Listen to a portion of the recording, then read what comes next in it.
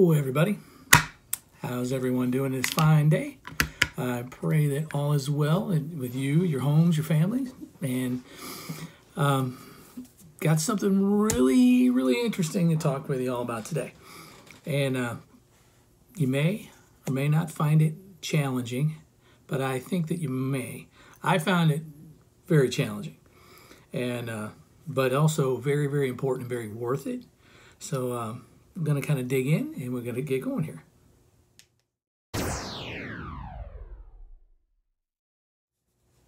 So 2020 is behind us, and 2021 has begun. A lot of interesting things happening in our world, in our news, our country, especially. The President Trump presidency has ended, and President Biden has now been sworn in. All the expected drama and things that go with that have kind of come and gone for the most part. So now we have a new president in place, and that's the beginning of what I'm wanting to talk about today. Because what I'm going to share with you is something that took place on Inauguration Day. So it was the 20th, which was Wednesday, or was it Tuesday? But it was on the 20th. So there's this guy on YouTube. It's a guy that my wife turned me on to, and a guy named Blair, who has a YouTube channel and ministry called Torch of Christ Ministries. And what basically they do, he is basically a street preacher, and his team of people kind of go with him. And they've been all over the world. If you watch his YouTube stuff, they've been in some really rough places. And that's kind of the thing that they do. They go to the dangerous spots to stand on the corner, to street preach and evangelize and talk to whoever will talk with them, but to proclaim to the world the gospel, the good news of Jesus. And through doing so, many things have happened, particularly what we're going to talk about today. Just to give you a little bit of background on him, I don't know his particular theological slantings or whatever, but just off his YouTube page, I'm looking down at my notes. He's got 308 subscribers, 308,000 subscribers. And also he has a little introduction video to himself. He's been able to street preach and do videos in 40 different cities in 20 different countries. So that's pretty awesome, to be able to get out there and preach the gospel and the good news in all these different places.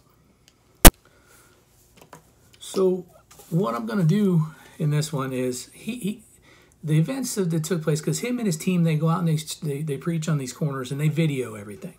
And so he put a video together explaining kind of the events of the day. And I'll put a link to that in the description of this video so you can go to it and watch the whole thing. Because you get the events of what happened, you get their insight on how things went and what they were feeling and experiencing.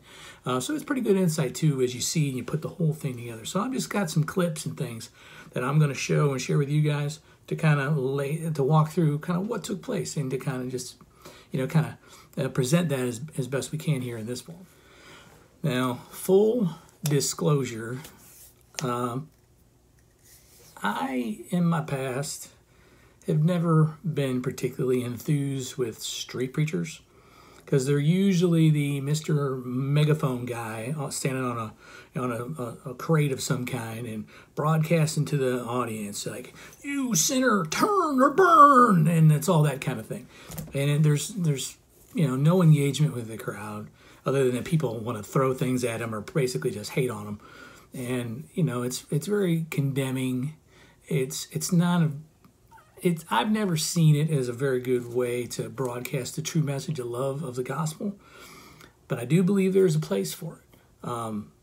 But I will give Philip, some credit too when I watch his videos, because at first I'm like, okay, street preacher, same kind of thing in my head. But I see that he really is just kind of really just broadcasting. He's not attacking anybody. He's not coming after anybody, but he is proclaiming who Jesus is, why Jesus came, and why we need him. And that's the gospel. That's what, as believers, that we're all called to do in some way, shape, or form. In whichever way that God has crafted and shaped your life to have a ministry to reach people, the people that you come in contact with, we're supposed to try and minister the love of Jesus. So he's doing his part in his way that God has provided for him. And I'm not going to lie, I'm kind of glad at this point in my life, this is where God's called him and not me. And that's just me being honest. So more power to you, Philip. I'm with you. I am with you, brother. And I thank you for what you do, because you're bolder than I am at this point in my life. So more power to you, my friend. God bless you. Really, for real. So this YouTube channel, Torch of Christ, it's something that my wife came across on YouTube, and we've watched some of his videos and things, but I wouldn't know who he was if she hadn't first pointed him out to me. Any of you who know my wife, you know how dedicated to the Lord that she is, and how dedicated in prayer that she is. And this particular day, she was in prayer, reading her Bible and those type of things. That's kind of a usual kind of daily event. But during her time spent with the Lord and in prayer, he put on her heart, you need to go on YouTube and see the Torch of Christ Ministries guy. So she did. She pulled him up on YouTube and seen that he was doing a live stream. And so that she knew immediately, based on what she was seeing, that she was also brought there to help pray for him. So what you'll see in all these clips is how basically when you're watching it unfold live, the drama's a little more real than watching it on this side, where we know everything turned out the way it did. But when you don't know what's going on and it's unfolding before your eyes live, a little more intense. So the Lord called her into it to be able to pray for him and lift him up. Okay, so first of all, so he and his team, they had it put on their heart that they needed to go and preach on Inauguration Day in Washington, D.C. And they wanted to be in front of the Capitol building and as close to all of the events as humanly possible for them. So as they start getting there, they set up themselves, and one of the first places that they set themselves up to go preach is actually going to be, as you'll see, unbelievably close to the motorcade coming down the street with President Biden and Vice President Harris, which is almost hard to believe, because you have to already start to see this is a God thing, because nobody gets this close to that as they were just standing there doing what they're doing. I got to add one little note, is what you're going to see, and this is the framework that sets the whole video up. He has it on his heart to go and preach in sackcloth. Now, for those of you who don't understand the idea of what sackcloth, doing things in sackcloth is, think like, dirty, itchy burlap sack kind of things. And when you go out and you preach and do these things, it's in the Bible it's used to communicate mourning, loss, hurt, signs of repentance or entering into repentance. And that's the message he's trying to convey. And you'll be able to hear his preaching of this too. So I'm not going to try and give his whole message for him. But basically, he's identifying that America, which I know many of you will identify with this too, America seems to have lost its footing, lost its way. We have turned from a lot of biblical values that turn to false idols and false ways. There's a list. We won't go there. And the verses following the one true God, who gives us all his ways and instructions for life, ways that give us and pour into us the fruit of the Spirit, the joy, peace, happiness, gentleness, love, contentment, all those things that God pours into the life of the believer, that allows us to live and walk through life with love for each other and joy and love for the Father most of all. And that's how that pours and spreads to each of us. Seek the Lord while he may be found. Call upon him while he is near. Let the wicked forsake his way, and the unrighteous man his thoughts. Let us turn to the Lord, and he will have mercy, and to our God, for he will abundantly pardon. Jesus Christ is King of glory, and he will give you beauty for ashes, the oil of joy for mourning, the garment of praise for the spirit of heaviness. He will lift you up and give you life. Your government will not save you, my friends. Jesus Christ brings an eternal kingdom. He brings a kingdom that's not of this world. There is only one name under heaven given unto men whereby we can be saved. Jesus, the way, the truth. So one of the things that you see in that video clip is he's out in the middle of the street, right in the middle of the intersection where everything is blocked off, and the motorcade comes going by. He had no idea, no plan. He had no idea that was going to happen. But then you also get a sense of all the police and the military and Secret Service and maybe people hidden in the shadows that are there, and he is in the middle, in the midst of all this thing. So before I mentioned that he has 308,000 subscribers. So, you know, his message is going to a lot of people and being shared by those people. And one particular gal, I didn't write down or catch her name in this one, but you'll see her in the video. But she came to meet Philip and his team, and she was taking the come to preach in sackcloth, if I could talk, sackcloth, and she's bringing it up a notch because the Bible speaks of doing it in sackcloth and ashes. And that's a true sign of mourning and repentance and confession, and as God works, you know, from a place of brokenness and hurt and lowliness, and which leads to repentance and restoration. And she brings ashes. Now I don't show her clip talking about it, but when she got there, she had to fly to get there. So here's God at work. She has her luggage with all her sackcloth and her clothes and stuff, which is already unique, and TSA goes through all this stuff. So they have her pulled aside, and they go through her bags, and they come across this big, like, grocery sack size, like the plastic grocery bags you get at Walmart and whatever, full of ashes. So right there, you know, she goes and she talks about how this, you know, was a big ministering moment for her to the TSA to explain, you know, what she was doing. You know, the Bible talks about, you know, doing things and, you know, repenting in sackcloth and ashes, and she shares it with the TSA guy. And the TSA guy is, okay, well, here's your giant bag of powdery stuff, but I don't really know what it is just because you say it's ashes. I believe you. And lets her go through, lets her get on the plane, lets her fly, get herself up to D.C., and she meets up with Philip and his crew.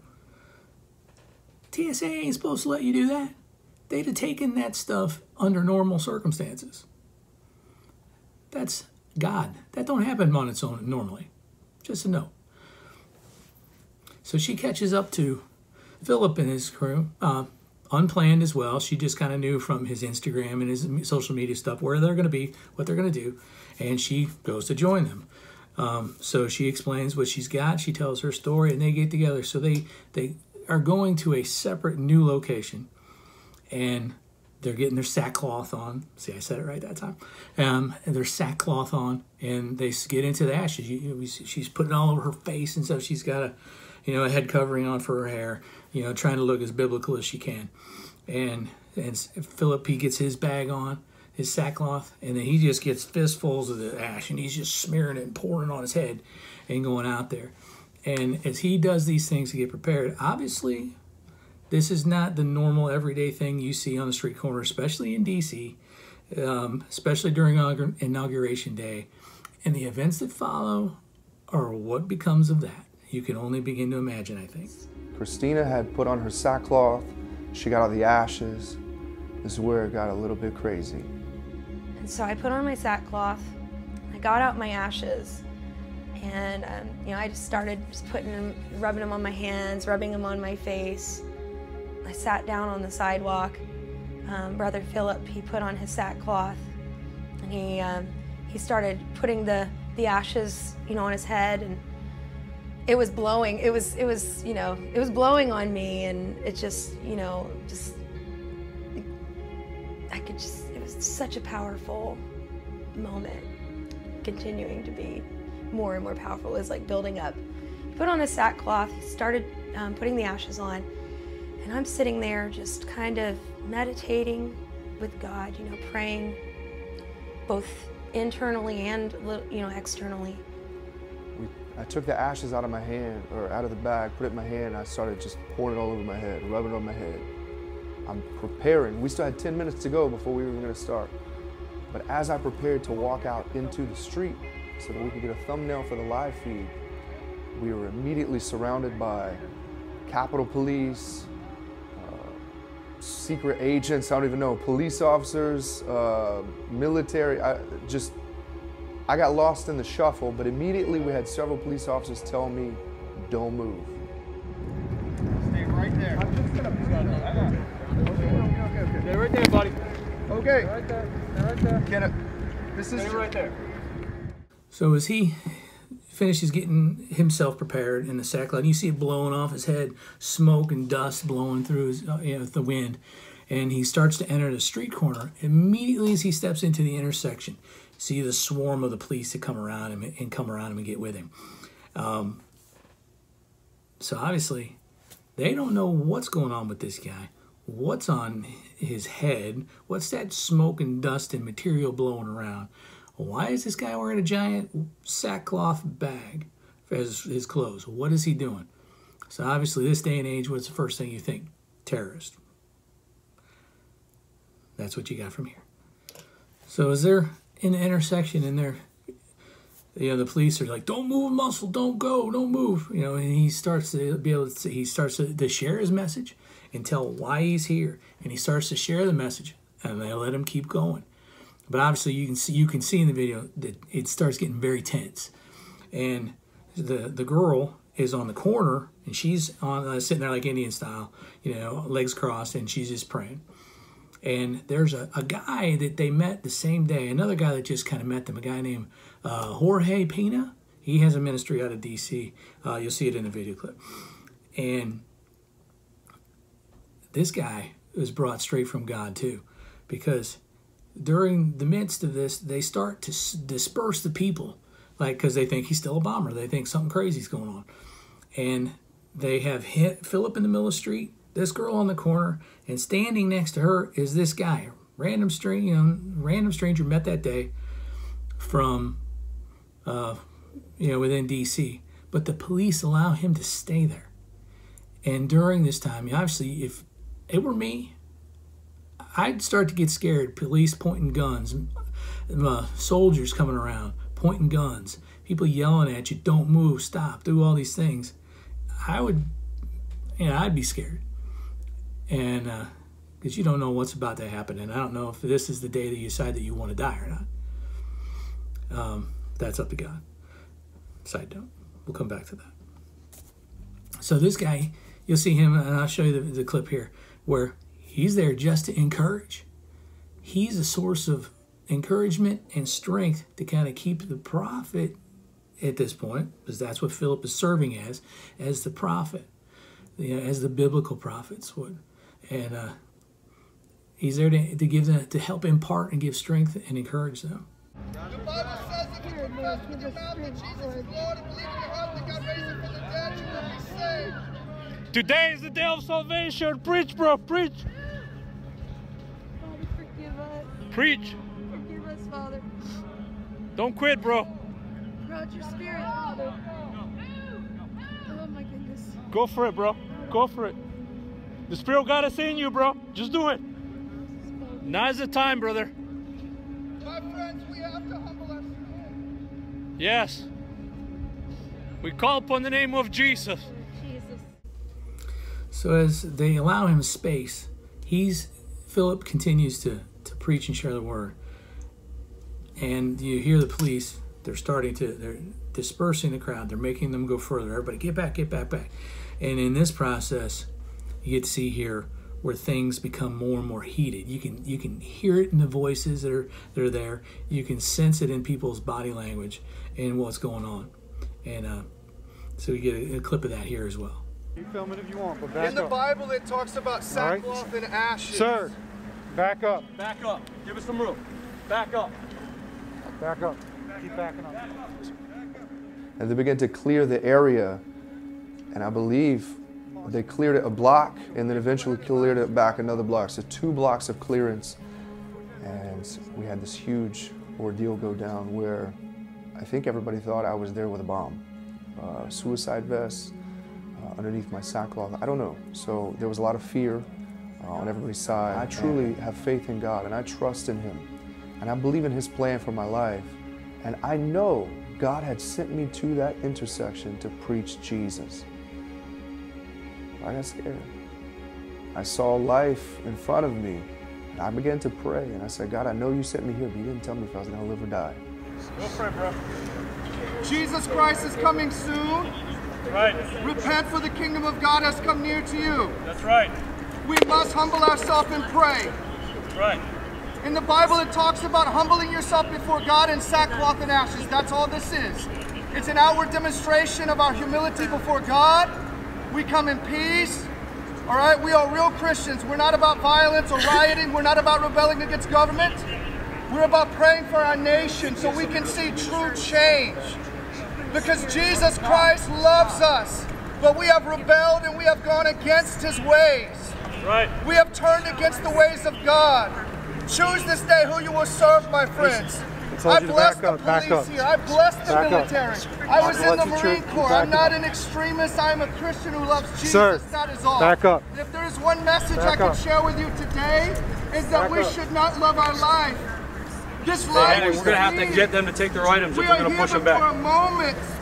Do not go past here. One day we are gone. The From tag. the flesh we came, from the Who's dust cooling? we came to the dust we return. I have no idea whose items. Gentlemen, Jesus loves you. Police, military, Jesus loves you. That is the goal here. It is to promote nothing else but Jesus Christ, King of glory. That we must repent for the sins of the nation. Today is the day when America turns its back on Christianity. Christians, it will never be the same for you in America again. That is just the truth. So we came here to preach about a return to the Lord. God puts us in places in divine timing and positioning so that His gospel might be preached. That's all this is, my friends. We are here to promote Jesus Christ and to prophesy upon the nation. America, we have separated ourselves. We have separated ourselves. It doesn't matter if you're on Trump's side or on Biden's side. We are human beings. We are flesh and bone. We all bleed the same red. And Jesus Christ loves you. Repent, for the kingdom of God is at hand. Make sure they take their items with them. If they have them, make sure we push them back. They take their food. I'll start moving back. Grab all your stuff. I'm going to walk with you again, all right? Do not trip. Put my finger on it, my hand on your shoulder. Jesus Christ is King. Folks need to keep going back. Keep going back. Leave your stuff! Leave your stuff! Drop Get the camera! back! Go! Back! Back! Back! Go! You don't want to bring any items?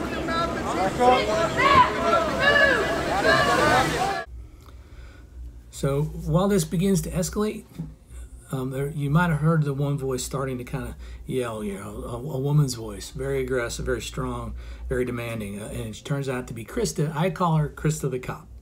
And Krista, starts, directing people, and she gets pulled off to the side and gets a hold of one of the cameramen for Torch of Christ.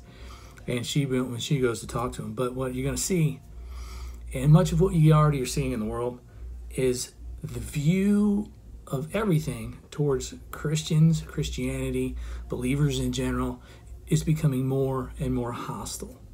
And this is a real good example of a person who doesn't, has no grid for what's taking place, and I fully understand she's doing her job. I fully understand that, she's looking out for the protection and safety of everybody involved. But at the same time, her heart comes through in this. So I want to talk to you real quick. Are you with this guy over here? What's the deal? I was fixing. Why do you dump stuff on himself? What is it? Ashes of what? I get that, but I'm trying to see. You realize this is a suspicious incident, right? It's a little weird when someone answers on themselves. Ma'am, Did you get that? What's your name? I'm Krista. Krista. Nice to meet you.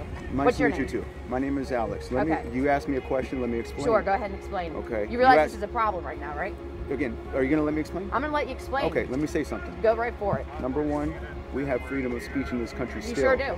You do. That's number one. You do. Number two, I'm an American citizen. That's fabulous. I am too. Okay. Number three. But you understand why we're concerned? You're not going to let me explain. I'm not, because right now, so you're not going to speak at all. Are you going to let me explain? Go for it. Okay, then let me explain. Krista? Go. Okay. If you've never read in the Bible, which I can tell you haven't. Okay. Okay. There's an act of repentance that was done. Okay. So you're with this guy right here, right? Okay, you're not going to explain. I'm not going to listen to you. Okay. I mean, look, if you're going to ask me questions, then let me say so. No, because I'm asking you why you're here. And why you're recording. And I'm trying to explain. You don't get this suspicious. You don't understand that? No, you understand why it's causing Krista, a bit of an issue right now? I understand. Okay. But again, when you ask me a question, I want to explain. I want to explain what he's doing right now. And then you're with him. You cut me off. So why is he doing this? Again, there's an act in the Bible that prophets would do. Okay. To make a display of repentance, which is a good thing. That means turning away from things that are bad, okay, and turning to God and following God's laws. And prophets would do that to the nations. Let me ask you this. Is there a reason he's doing this right here? Absolutely. What is the reason? Well, it's the symbolism that America needs to turn from sin, turn to God. Okay. While there's still time, that God may hear the cries of this nation, that God may restore the nation to law and order. We are about law and order. Okay, that's great. We're not about... My issue is I don't want him to be a danger to himself or someone else. Sure. Does that make sense? And I understand you may not know what's happening. I understand that. But what I'm telling you is that there's nothing that he's doing. I don't think there is. That is a threat to I'm this nation. I'm just making sure that you. He's not a danger to himself. He's not a danger to himself. Or the people in the area. It looks crazy. I get that. But Christians look crazy to people. We say some crazy things that sounds crazy to people. You know what the Bible says? The Bible says that the preaching of the cross is foolishness to those that are perishing. Those that are perishing don't understand the message of the cross. Okay. Okay?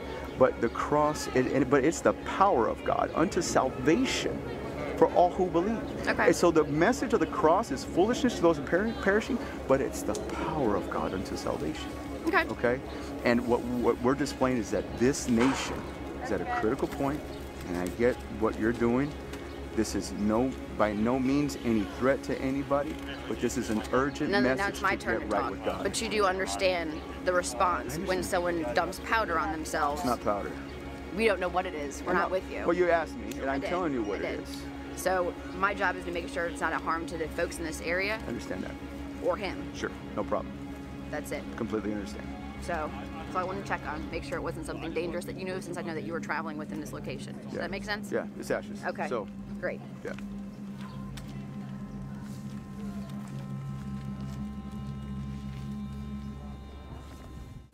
So what you might begin to notice is, you know, when they're showing the clips, everybody get back, get back. Well, who is there witnessing this? There are countless number of police now. Military, you might see in different angles in clips you get to see how many guys in camouflage and large weapons. And there's one of them even has like a big like Humvee tank looking thing that I saw in there. But also because it's inauguration day, there are photographers and news crews from basically all over the country and all over the world, which is something you'll be able to kind of tell. So not only is he spreading the gospel to the hearers, God is using this to provide a means to spread and project this to the world. We want to be rebellious. God has not called us to be rebellious. When Jesus Christ was on this earth, the Jews were waiting for a king. The Jews were waiting for someone to come in and overthrow the government. But Jesus was supposed to be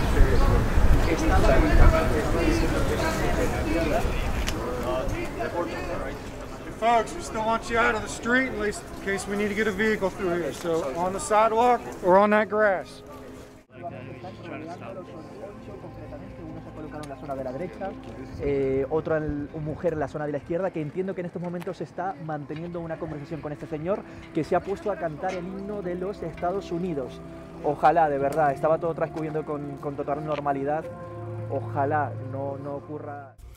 So while all this is being captured, film, video, photos, all this stuff, things finally kind of take a turn because there has to be a resolution somewhere. And as we can do, God allows time and space. Philip gets the whole gospel message out, the whole idea that America as a whole and a group needs to turn from its worshiping of false gods and idols and things that are false and lead to death to turn to God and repent. That's the essence of the message, right? I know you heard that. So then there is a lady named Kathleen who is in charge of the bomb squad. So she's kind of not only bomb squad lead, but what's the word for those people? Negotiator. That's what I'm looking for. She's like the negotiator at the same time. But she is of authority to kind of decide what happens. I think the most beautiful part of this entire testimony was the interaction I had with Kathleen. Because this woman, she could have done things so differently. But instead, she took me through a series of procedures where I had my hands up. She had me slowly raise from my ankles all the way up, raise the sackcloth, showed nothing was underneath, held my hands up, got down on the ground, had my face on the asphalt, and she checked me. She frisked my entire person. She turned me over onto my back, did the same thing, and then she gave the clear signal. Eventually, I was able to remove my sackcloth, but I was most definitely afraid in those moments of doing something wrong. So I'm not afraid what man can do to me. I'm not afraid of death, but I do know that there is an aspect of humanity that comes out of us in those moments. And I was telling these brothers here just not some minutes ago, I'm not afraid to die because of persecution, because of someone coming against me because of my faith. But I don't want to die to a misunderstanding. Even in that moment, I said, maybe God's plan for me is I get taken out and the whole world sees it so that, a multitude can come to the Lord. We consider all these, all these options, possibilities. But this beautiful interaction I had with Kathleen, where she was just amazing. She was very patient with me. I was very patient with her. I was able to minister to her, give her a good testimony of the love of Jesus and what we're doing and the reason for what we're doing. She asked me about, what is the purpose of your ministry? What exactly are you trying to do here? We explained we go to very dangerous areas all over the world. We help people, focused on the love and the gentleness and the goodness. She didn't need a hard message in that time. So we had a connection, and she told me, she said, thank you for what you're doing. We need more of that in this time. And we were connected in that moment, I truly believe. I'm never gonna forget that lady. In my mind, she saved my life today, because it very easily could have ended differently. I think every single one of us in our group were convinced we were going to be arrested and questioned, interrogated, end up on a watch list. I mean, a million possibilities run through your mind in these moments.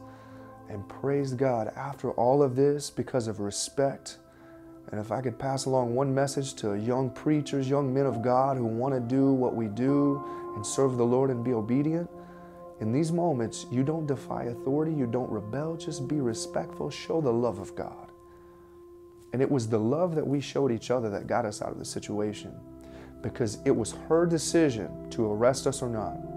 And I asked her, I said, have I committed a crime? She said, no, you haven't. And she's like, and you're right. You've been very patient, you've been very cooperative, you've been very respectful.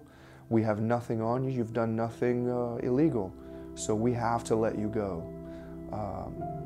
They could have made a different determination very easily, though, based on suspicion and a lot of other aspects. So incredible day.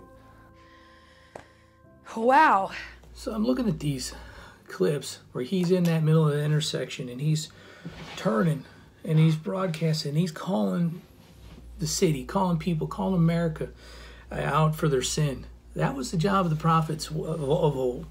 And, you know, God used them to speak when he was going to issue judgment, or when he called them to, hey, I see this and I need you to address it and turn to me and make these things right. Or comes the judgment. And some of that is what he was saying. But as I look at him and I think about this, the act of preaching like that, that's what it immediately takes my mind and back, like I can envision back in the days when Jesus was on the street corners. And you know, after Jesus ascended to heaven, and the church began, and the apostles began to go out and spread their message. You know what that was like for them to go into these different cities where people didn't want the message at first. People. Obviously, Christianity spread like wildfire. People wanted the message, they heard the message, but there was a large faction in all these other places all the time that did not want the message. And such a tale that gives you a real eye-opening spot is the words of Paul in 2 Corinthians 11. Paul kind of lays it down because he's kind of having some words for the folks in Corinth, and you know he's taking a little liberty in his speech to be able to boast about his life and times, so that it helps kind of paint a picture for them to get the point of, you know, of all things. And so what he begins to say,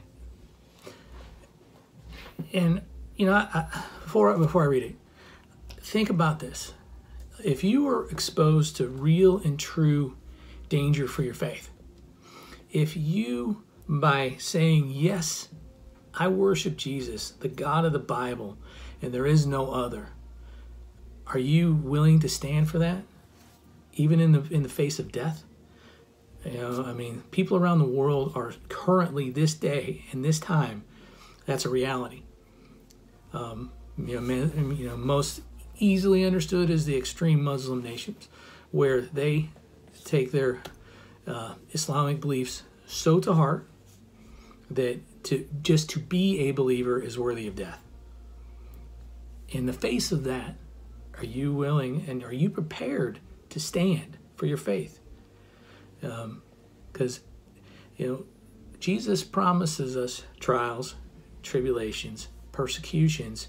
Like after all, he says, you know, take heart, because if they hate you, don't worry about it, because they hated me before you. So count that as a good thing, because you're walking like me, you're looking like me, because they hated me first. Back to Paul, and you know, we recognize Paul, you know, a writer of, you know, 2/3 of the New Testament, you know, a Superman apostle as far as going out and preaching the gospel and all these things. But here's what he had to say.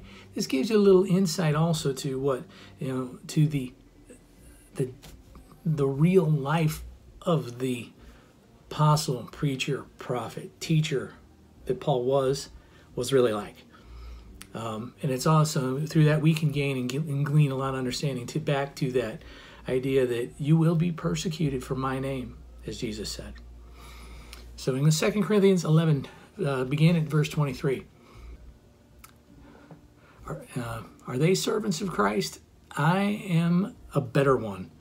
I'm talking like a madman, with far more imprisonments, with countless. Isn't that bad? When you wear glasses, but to read you have to look under or past your glasses. So here we go. 2 Corinthians 11:23. Are they servants of Christ? I am a better one. I am talking like a madman, with far more imprisonments, with countless beatings, and often near death. 3 times I've been beaten with rods. Once I was stoned. 3 times I was shipwrecked. A night and a day I was adrift at sea, on frequent journeys, in danger from rivers, robbers, danger from my own people, danger from Gentiles, danger in the city, danger in the wilderness, danger at sea, danger from false brothers, in toil and hardships, through many a sleepless night, in hunger and thirst, often without food, in cold and exposure. And apart from other things, that there is daily pressure on me from my anxiety for all the churches. So, one of those times when Paul said he got stoned, here's an example. That's from Acts 14, start at verse 19. So at Lystra, they stoned Paul, and they drug him out of the city thinking that he was dead. And then the apostles, they gathered around him, and then he rose up, and they went back into the city. And then the next day, they got back up, and they began preaching again. So hopefully you can use all this, what you see in the video to kind of help paint the picture for you what life is out there as the end times step-by-step approaches. No matter where you think you are in the timeline, because there's different ideas of what means what and when means what. But no matter where you are and where you believe you are in the timeline, every day an event that takes place, you are getting closer to the return of Jesus. That life for the believer is not going to get easier, not in the physical sense. We can have fullness of joy within our spirit in our hardships and our persecutions, our trials and our troubles. But we have to be made right in our spirit with God through the power of the Holy Spirit living in us, our daily engagement with God the Father. Being in His presence daily so that God can pour His Spirit on you, pour His love on you. You can pour your love into Him, back towards Him. The fullness of the draw near to me and I'll draw near to you. And communing with God. So, the truth of all scriptures and all the different things that we can know has to find a place where it meets here. So, like, there's all the knowledge and wisdom of scripture and teaching, but if there's no experiencing the God that you have all of this about, you're going to be out of balance, and it's not going to serve you anything. Far more important, which I'm continually learning more and more all the time, in my pursuit of the intimate time and intimate relationships, moments spent with God, is if you don't know Him versus know about Him, you're doing yourself and all of the people around you a complete and giant disservice. Because the God of the Bible wants to be known, and He wants to know you personally, intimately, relationally. And that is the key to the whole thing. I don't have to know all these theological things to know Him and to know that He loves me. And if I know that He loves me, and I know that He died on a cross to pay the penalty for my sin, and I know that He was crucified for that, and His blood shed paid the penalty, the atonement, paid the price for my sin, and that He was buried in a grave, and He rose 3 days later, and then later ascended to heaven to sit at the right hand of the Father, and then sent the Holy Spirit to live and to dwell inside the heart of every believer. That's what I need to know. That's what I need to live in. That's what I need to walk out. And so does each one of you. Believer or not, at least at this point. But if you are a believer, we got to walk in the knowledge. I said knowledge, but the knowing that you know Him. And I'm still learning so much about intimate time spent with the Father. Some people, it's amazing how God works all these things out in different people, but because God is good and His grace is sufficient, and He knows how to work things out for each one of us depending on where we are in our walks, the challenges that we've had in life, the things that we've had to overcome, the way that He administers His Spirit, His presence, and healing, and all the things that we've been through to bring us to where we are today. It's amazing. Totally, totally amazing. And I'm reaching out and I'm asking all of you that if you already don't, if you're a watcher and you do not currently know that you have a saving faith and belief in Jesus, please understand that He died for you. He shed his blood on that cross to pay the penalty of your sin. And the Bible says if you would believe that Jesus is Lord, and he did this, that he died for your sin, his blood paid the penalty, he was buried and resurrected and now sits in heaven at the hand of the Father. If you believe and confess with your mouth and believe in your heart that Jesus is Lord, you shall be saved. It doesn't get much simpler than that, but you have got to completely believe it. You've got to know it. God will always build. That's the whole goal, is that we go through this life of being built in that understanding and that relationship and what it looks like. And you're never going to get there till you leave this world in 100%. That's what that sanctify. You hear again, for those who don't know, a big church word, sanctification. That just basically means from the point here A to point end of time when you leave this world, that God is going to continue to do things in your life to show you himself, to teach you, and to purify, use things to purify you, which meaning you got to, as God reveals things to you that you need to repent of, key to everything, repent and turn away from your sinful ways, because you can't do the things that you always did that God said were wrong and follow him. That's a real key to a lot of things. So as he reveals things to you and you repent from them, you are being made more like him. The dirty is being broken and washed off, and the clean you is going forward.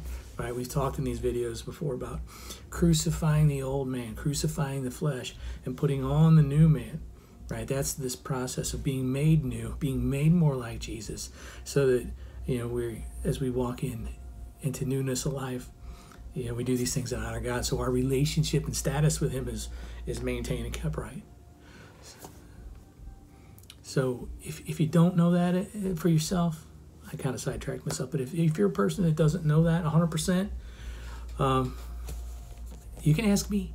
Ask someone else that you know is a believer. Grab a Bible and start to read like through Book of John. That's a good place to start as far as New Testament stuff goes. But find out. Ask God, and he will. God, are you real? Can you help me with these things? And show me yourself. He will. It's not always how you think, and it's not always when you ask immediately. God does things in his time. As a believer, we're promised that God will take care of us, that he will give us everything we need for life, supply all our needs, keyword needs. But he doesn't promise. There's people who promise that life will be better and easy. That's a lie. There's people who promise that because now you're a Christian, you're going to have all the money. God just wants to bless you no matter what. God does want to bless you, but it does not always mean that your checkbook grows exponentially. It does not mean that you won't ever have a problem, because you will. And sometimes because you are who you are, you have other problems. And that's how it's going to be. But Jesus, he tells us, whoever wants to be my disciple must lay his life down to follow me. And if one who lays their life down to lose it will be able to actually find and gain their life. Paradox of things. So to kind of just wrap things up, that God uses everything that takes place for his goodness and glory. God is in control of all things at all times, no matter what.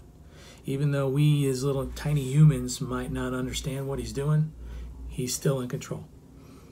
And if we put our faith and hope and trust in him and walk hand in hand with him, then life will be good. Because he will give us fullness of joy and love for him and love for one another. And that is an ever-growing thing, which is awesome. Because no matter where you think or feel that you are, there's always more. If you think that your faith is weak, God, strengthen my faith. God will grow your faith. God, give me more love for you. God will begin to give you more love. And he wants to be able to spend personal, intimate time with you. And that's his greatest desire, is to be with you, to love you, and then to have you spend time with him and to love him back. That's the reason that you were created. So my friends, I know it's put a lot out here, but just know this, that God loves you. God has his best for you. And he wants to know you and spend intimate, close, personal time with you. Seek him in those ways for all that you got, and things will begin to grow, to become, you will find more love for each other. You'll find more peace. You find ways to work out in the midst of issues and problems that in new ways that you didn't know before, and you'll see that, like, wow, that's better. I, for one, am continuing to seek that in my own life, and there's a thing that I'm looking at, that I'm asking God for, about this intimate time and presence with him. As it's growing for me, you go from this, I'll describe it like this and see if this helps. That you get these little spoonfuls, where you know the Holy Spirit is moved in and you're connected, but it's like spoonfuls. So now my spoonfuls are like the big spoonfuls, and maybe a cup or two here and there. But I'm waiting for God to be able to dump the whole bucket, like Ice Bucket Challenge bucket, and dump his presence on me that washes over me and drenches me and submerges me in a way that is undeniable, that is beyond anything that I could ever hope, dream, or imagine. And I know that he will, but like most all things, I understand and know that these things are a process. And I just share that with you as maybe encouragement, that it's not easy, and it's not. Some people it's more instantaneous than others, but like for me, in my life and my walk, it is process, piece at a time. And if anything, if your life is kind of like mine, that it's okay. God's working it out, because he never leaves you nor forsakes you. And it's his highest pleasure is to reveal himself to his children, that he gives good gifts to his children. And a good gift is the gift of himself. That's the best gift. So God bless you. I love y'all. Take care. And until next time, seek the Father with all your heart. Lay down yourself and just spend time with him and love on him, and he'll love you back. So God bless y'all. Till next time.